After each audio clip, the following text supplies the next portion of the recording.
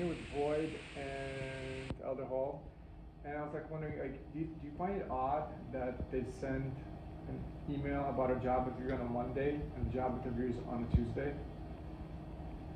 Kind of close. On the same. It's counterintuitive towards planning, right? It's like seeking the desperate. It's really odd. Anyway, that's one of the Twilight Zone Eerie things that I have to address in my video blog.